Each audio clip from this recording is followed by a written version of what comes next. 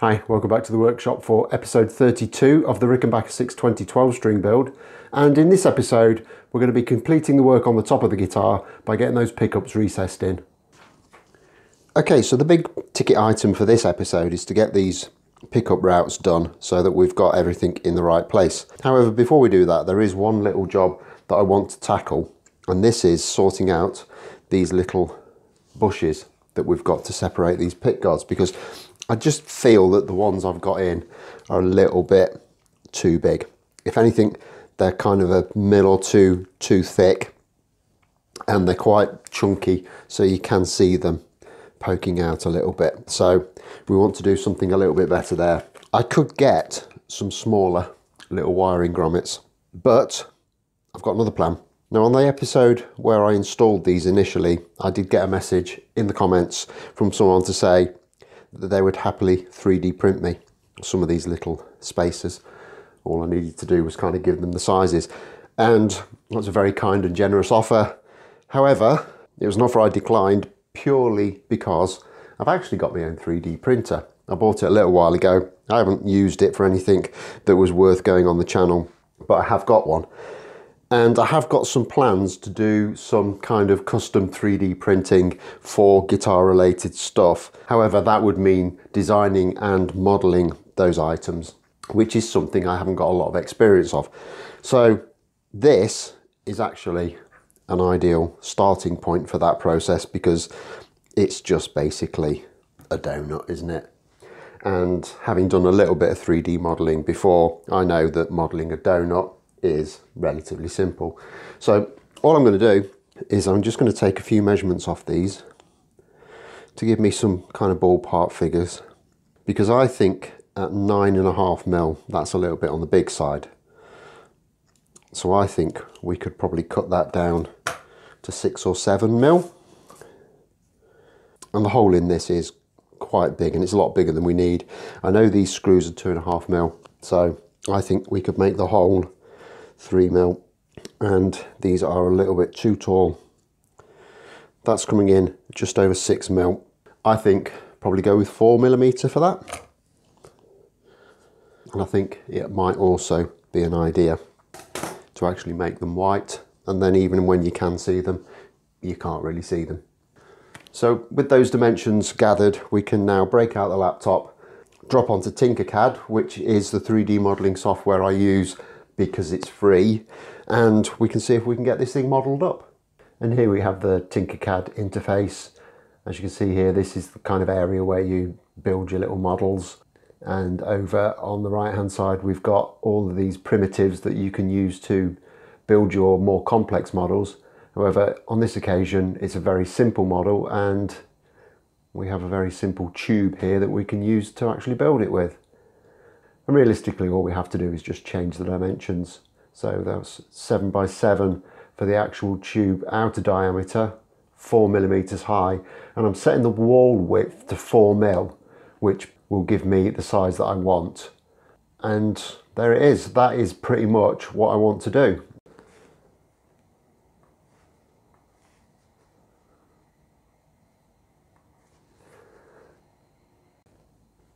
So all that's left to do now is to save it out, and we're going to save it out as an STL file. However, that is just a model and it's not the actual code that we need to run the printer. So to do that, we need to kind of open this in Cura, which is the slicer I use, which will generate the G code needed to run the printer. Now, the only change I'm going to make is I'm going to up the fill percentage to 80%, which is a lot more than I would usually use, but for something this small, it really doesn't matter. And then we'll get onto the printer. We just need to get it to auto home so we know we're starting from the correct position.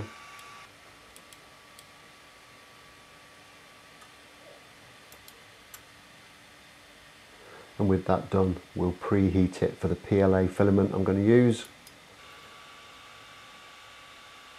I'll actually up both the nozzle temperature and the bed temperature a little bit once we start the printing, but these are a good baseline. And then it's simply a case of going back, selecting the file I want to print off the card, and off it goes. Now this is a very, very quick print. I've done some prints which were like 7 or 8 hours. This one was less than 3 minutes.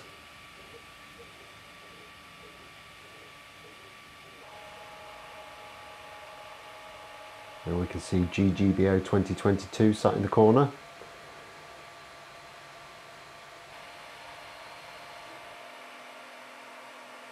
There it is finished. So I'm just spraying some isopropyl alcohol and water mix onto the bed, which will help me to release it. And job's a good one. And there are the 3 little bobbins printed up. They do need a tiny little bit of cleaning up just to get some of the swarf off them, and just rub a bit of sandpaper on them and that should do fine. But before I do that, we'll just get this off and see if they actually work and do the job.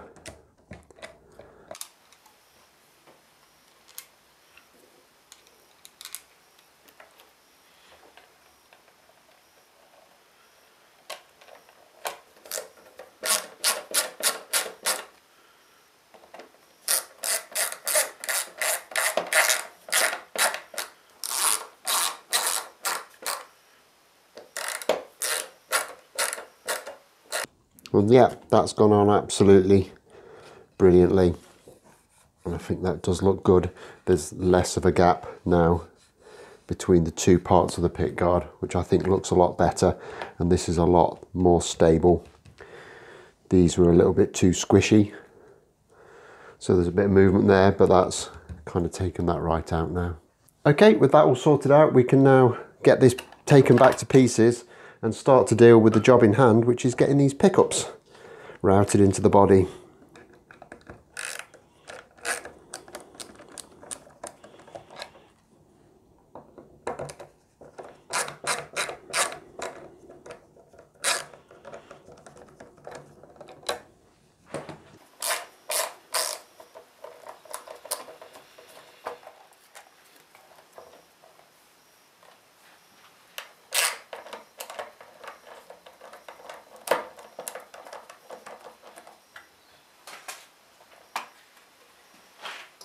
And the next thing we need to do is find out exactly how much material we need to take out of here to get these pickups fitting kind of approximately how we'd want them to.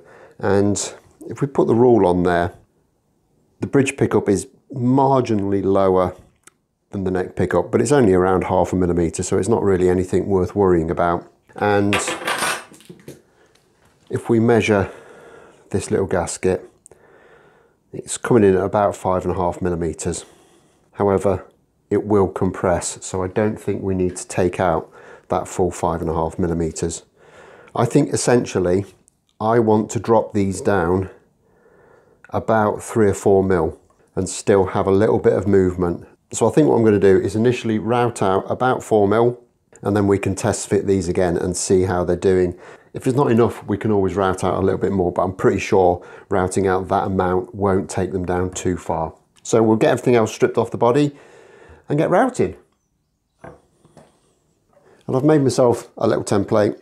This is going to be quite straightforward for the bridge pickup. We just need to position that, stick it in place and do our routing.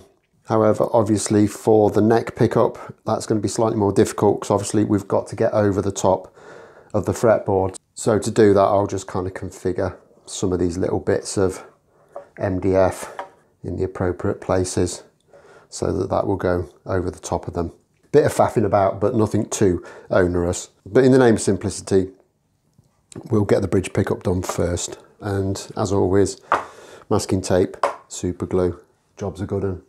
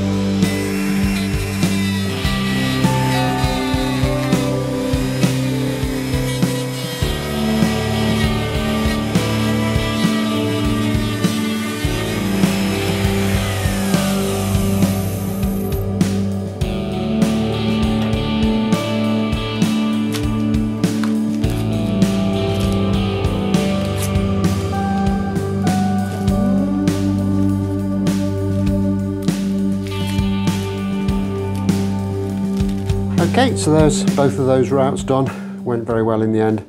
Happy with that. So next up, we'll just get everything reassembled and just make sure that it's actually worked out okay.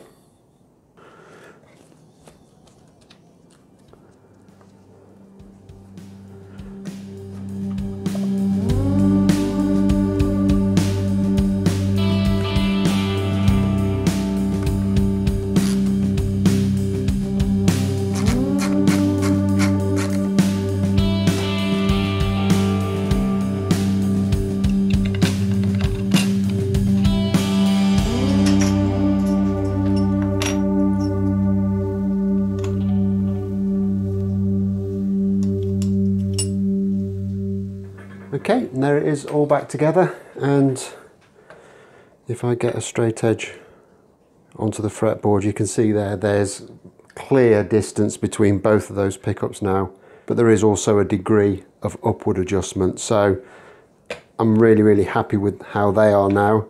And with the bridge, I mean, that is at its absolute maximum setting, so there is no issue there whatsoever. We can get a nice workable action and some clearance over the pickups. So that's all great.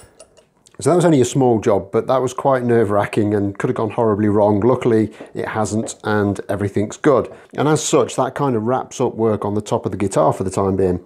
So next time, we're going to flip this over. We're going to get it into our specialist neck cradle and start to carve the back of the neck. However, I'm reaching one of those points in my life where I'm going to be incredibly busy for the next few weeks. So I'm not going to be back in a few days as normal. I'll be back this time next week with the next episode. So until then, like if you've liked, subscribe if you haven't already done so, and I'll look forward to seeing you then. Thanks a lot for watching. Bye bye.